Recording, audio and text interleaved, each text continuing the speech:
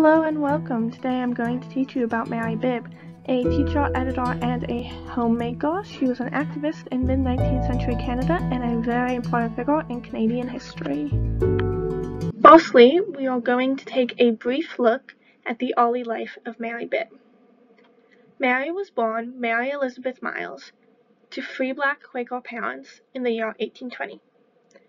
Born on Rhode Island in the United States of America, of which there is a map to the right of this slide, Rhode Island was a northern state, and because she was born to free parents, Mary never experienced slavery in her lifetime, though it was still prominent in the United States. It is likely that Mary started teaching as a teenager, as this was normal and expected of women and teachers at the time. You would start by teaching and go to school for it later. Mary was also born an only child. As mentioned on the previous slide, after a few years of teaching, Mary decided to go to school to learn how to be a better teacher. In her late teens or early 20s, Mary attended the Massachusetts State Normal School, an institution for educating would-be teachers. The principal at the time, Reverend Samuel Joseph May, was an abolitionist and was involved with and helped in the Underground Railroad, helping escaped slaves to freedom in the northern states or eventually in Canada. He was also a supporter of women's, black, and public education. It is at this school and under the guidance of May that Mary likely started to get involved in activism. It is most likely that she received the highest level of education and took the highest level of courses that were available at the normal school, as evidenced by her later teaching position in a very prestigious high school in Cincinnati. After receiving her education at the normal school, Mary supported herself for years as a teacher. Moving around the northern states and teaching at schools primarily for black children, Mary was able to live an independent lifestyle and did not rely on her parents or anybody else to make her living. Teaching was one of the only ways that women, especially black women, in the 19th century would have been able to support themselves. At 28, Mary returned to Boston in order to marry Henry Bibb. On this slide, you can see a newspaper announcement detailing their marriage. Bibb was an escaped slave, an activist, an author, and a lecturer. He had wrote a book detailing his life experiences. Mary and Henry shared similar interests in regards to advancing black rights and improving black lives in the Americas. They lived in Boston for several years after they were married. In 1850, 2 years after Mary's marriage, the United States government passed the Fugitive Slave Act. This act allowed for bounty hunters and others to go into the northern states and kidnap both escaped slaves and free black people and return them to enslavement in the southern states. This led to many people fleeing to Canada, including Mary and her husband, who, along with his mother, were escaped slaves. They became part of a mass exodus into Canada, where they would be safer than they were in the northern states. The Bibbs first arrived in Sandwich, a small town in southern Ontario near the border.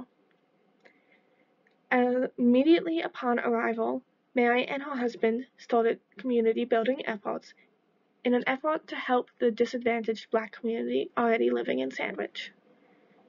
The first thing Mary did was open a school, and then she helped Henry, her husband, to found a newspaper, The Voice of the Fugitive. On this slide, you will see an article from The Voice of the Fugitive on January 1st, 1851, detailing what black education was like in Canada.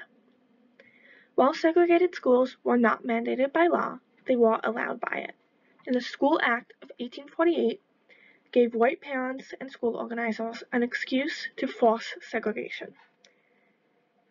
In Sandwich, there was no school set up for black children, so when Mary and her husband arrived, they were unable to receive an education. Having a teaching background, Mary decided to remedy this and set up a school.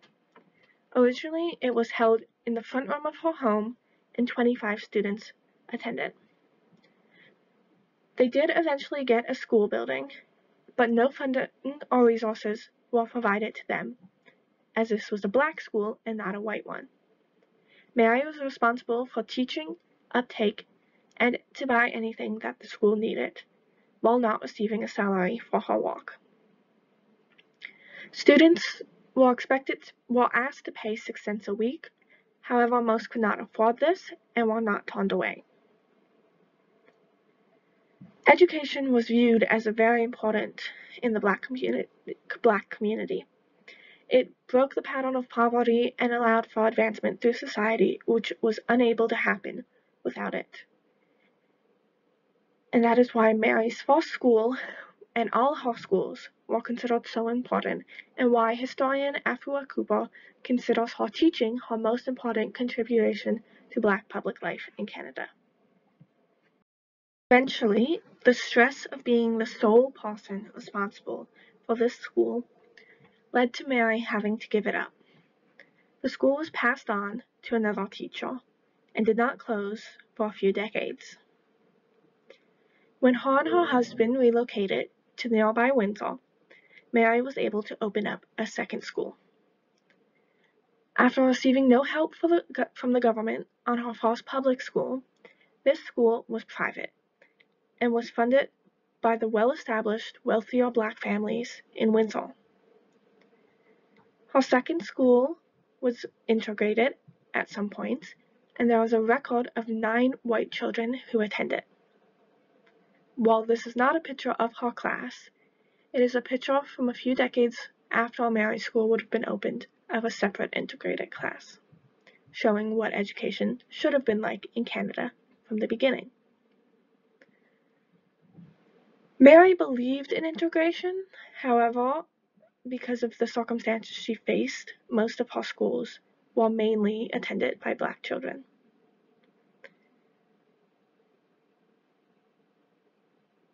It is unclear when Mary gave up teaching at this second school.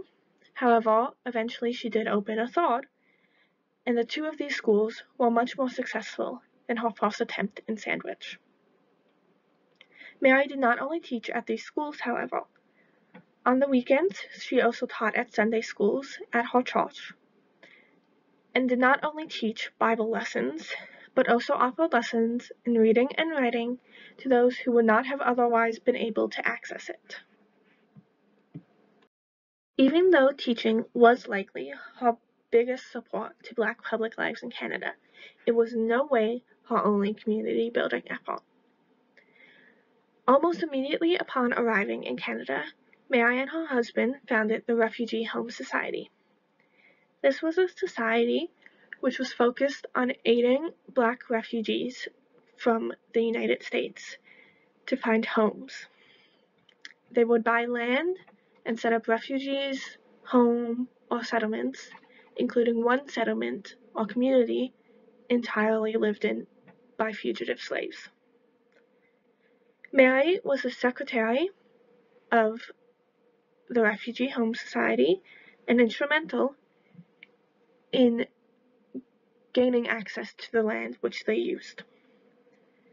The voice of the fugitive was used as almost a spokesperson for this society, and it would give minutes and details about the club. It is from one of these pages of The Voice of the Fugitive that we know Mary was the secretary of the society. Her and her husband, in a similar effort, were also involved in the Underground Railroad, and would sometimes house escaped slaves from the United States upon their arrival in Canada. Mary Ann Shadd, another prominent black woman in Canada in the 19th century, shared several similarities with Mary Bibb. They were both school teachers, and Shadd also founded an abolitionist newspaper entitled The Provincial Freeman. They had both immigrated from the United States to Canada. However, both women had different ideas about how to deal with the racism they faced in Canada. Mary Ann Shadd was a staunch advocate for integration and refused to accept anything less. Unlike Mary, who was alright with teaching in segregated schools and setting up separate communities like the Refugee Home Society settlement, in order to walk around the racism which they faced, Mary Ann Shadd was not willing to do this. She used her newspaper to advocate against things like this, like the settlement of the Refugee Home Society, and Mary Ann Shadd and Mary Bibb engaged in public debates, mostly via their two newspapers. As I mentioned before, upon arrival in Canada, Henry Bibb, Mary's husband, almost immediately founded a newspaper. This was an abolitionist newspaper entitled The Voice of the Fugitive, and it is likely that Mary was hugely involved in its creation and production. She had more education than her husband, and likely edited the newspaper, as many of the articles read more like her own letters than like her husband's when they are compared. The newspaper advocated for the advancement of black rights, paying special attention to those of fugitives. It was popular throughout the Americas, with subscriptions being filled not only outside of Ontario and Canada, but also across many of the northern states of the U.S.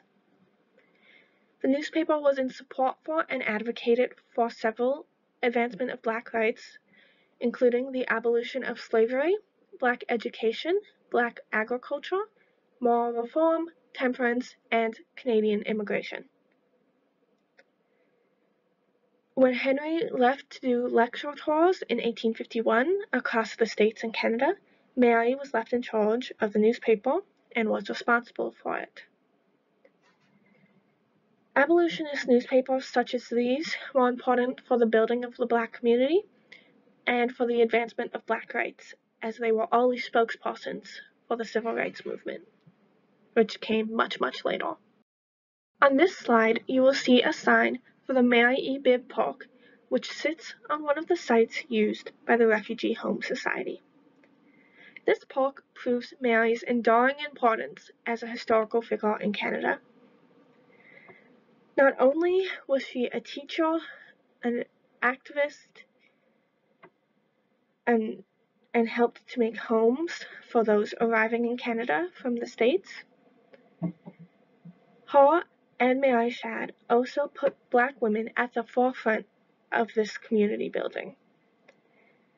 For a group which had most of their agency in the Americas stripped away from them during enslavement, when they could not even be in charge of their own bodies, and who faced the addition of misogyny on top of racism,